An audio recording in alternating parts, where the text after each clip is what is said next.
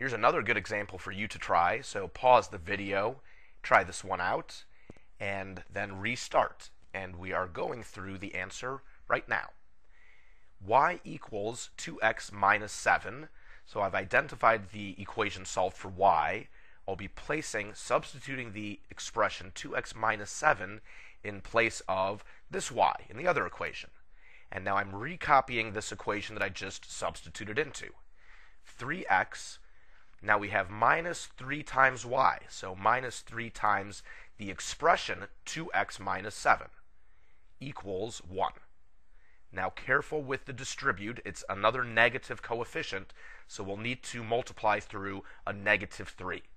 We're starting the equation with 3x, then negative 3 times 2x equals negative 6x, and negative 3 times negative 7 equals positive 21, equals 1.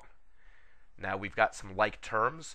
3x minus 6x equals negative 3x, bringing down plus 21 equals 1.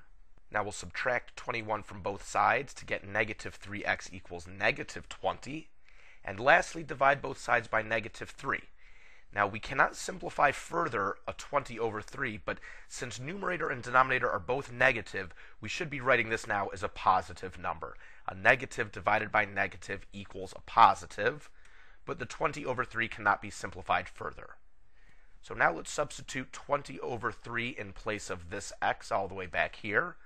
Y equals 2 times 20 over 3 minus 7. We've got order of operations. The multiply first. 2 times 20 will make 40 over 3. Now, minus 7.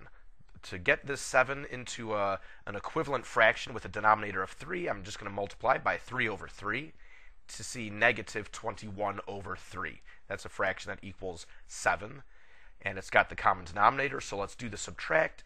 And we see 19 over 3, or 19 thirds. So again, a couple of fractions, but they do check out. And there's our ordered pair solution.